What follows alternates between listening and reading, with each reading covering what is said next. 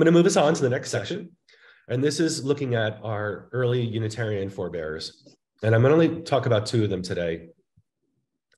And in future sessions, when we go through some of the fine-tuning, I'll get into more detail with more and more people. But in the early movements of Unitarianism, the big name was William Ellery Channing. Now, this is around plus or minus 1800. And William Ellery Channing was a congregational minister, preacher. He was in New England, Boston area, and was arguably one of the most well-known preachers in the country. He wasn't a Unitarian, he was a Congregationalist preacher. And as time is going on, this is someone that gets covered in the papers. People are reading his sermons in the newspapers at the time, and he's preaching to huge audiences. And one day he starts preaching about salvation through character, that we are saved by growing the character of our souls. And this causes a stir. And there's a lot of back and forth in the papers about his statements. And papers are increasingly saying that he is succumbing to the Unitarian heresy, that we're not saved through God's actions, but our own. And this goes on back and forth for a while. And then finally he says, you know what? Yeah, I am a Unitarian. And he takes a third of the congregational churches with him in New England. Almost overnight. Not quite overnight, but, and then he starts going down the Eastern Seaboard preaching at places. And this is All Souls in New York City comes out of this, for example. But he's going all the way down to Maryland preaching. And I'm not going to go into his papers or the big sermons, but I want to kind of talk about the shift in what happens in religious power in the States at this point, when your most prominent preacher, one of your most prominent preachers, takes a third of the congregational churches with them. It creates a power dynamic. And all of a sudden, over 30 years, you have most of the New England courts, judges, etc., schools are run by Unitarians. And there was a big challenge around all of this, because you had situations where churches that were congregational, at first a bunch of people would leave them and the Unitarians would stay. And then there'd be fights in courts on who got to own the building. And well, the people that left the church no longer had standing, and many of the judges in the courts were Unitarian. And all of a sudden, a third of those churches' buildings just became a new denomination.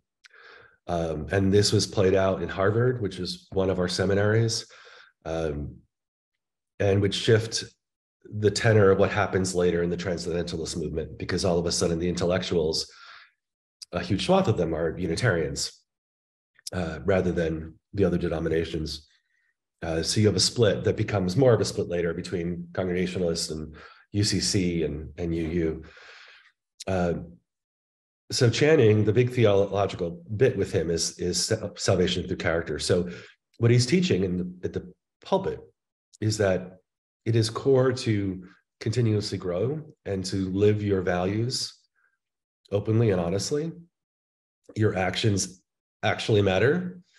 It goes kind of harkens back to the early argument between faith and works, and from that's scriptural. And so now we're lifting it up and saying faith without works is empty. He's using different language. He's talking about growing our individual souls and community. And a few years later, we're looking at Theodore Parker, and he's in the same area. He might be almost the next generation afterwards, but Theodore Parker, coming in next, takes Channing's message of salvation through character and runs with it, and preaches a message of the transient and the permanent. And his message was, he was still identifying as Christian, but he was sort of saying things in Christianity that there's some things that are permanent, that are true always, and there's some things that are transient. And every generation and every culture needs to figure out what are the transient things that are shifting over time with new learning or new locations or new realities in the world. And if folks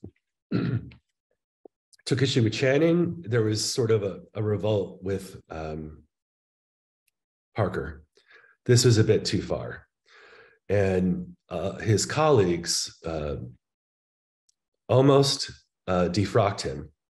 And it was ugly because Parker was also another preacher who was widely known. I mean, he was one of the prominent preachers at the time. And it was so contentious and painful that when they finally decided not to vote to excommunicate him or so from the denomination, they sat back and said, there was sort of a mindset that's going to come up in our next session with the bringing in the humanists that sets the beginning of, we're not going to have a creed for our preachers. Because if we are about to excommunicate someone that we're so close with and have learned so much from, what are we doing? And maybe a creed, exact creed, is not worthwhile for us as a faith movement. Excuse me. For Channing's preaching about salvation through character, how close do we contemporary views still live that theology? Thank you, Marcia. Yeah, I'm going to lift some of that up here because it's an interesting take. Tying in salvation through character and looking at the lack of creed today. The 7 principles or 8 principles are not belief statements, right? And we don't require them, you're right, for people to follow them, to join membership in a congregation. And they're written as covenantal promises we make to one another that we're aspiring to live into this reality.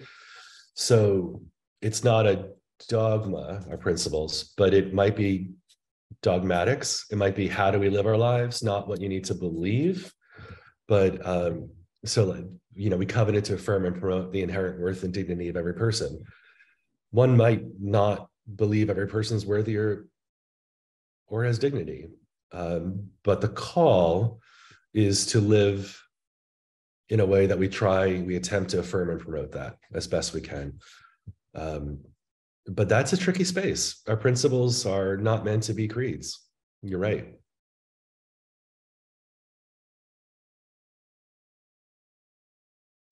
So the question is, with salvation, what are we being saved from? And that's a different answer during Channing's time in the 1800s, where there's still very much a uniform Christian belief of heaven. And today, it depends on because we're non-creedal. This is where it's evolved. So some folks don't believe in heaven or hell. And so salvation doesn't make a lot of sense in that sense. However, I think about, like, in Jewish tradition, the idea of mending a broken world. So it could be salvation can be bringing wholeness into this world here. Many in the Christian tradition, whether they believe in heaven or not, even if they don't, there's still a mindset of living to bring the kingdom of heaven here, or the kingdom of heaven here on earth, paradise on earth. In Buddhism and Hinduism, for those that are coming from those perspectives, very much, it could be very similar. Salvation may not translate in the same way, but this constant moving on the spiritual side toward a deeper sense of awareness and mindfulness of the cycles of the soul, or the not self, or the Quaker idea of we're God's hands on earth, that whole range. And so the perennial challenge for contemporary UUs is, how do we translate language that makes sense within our personal belief system that still reaches back to what the words were meaning and how they evolved and changed. As Parker would have said, the transient and the permanent. I hope that helps.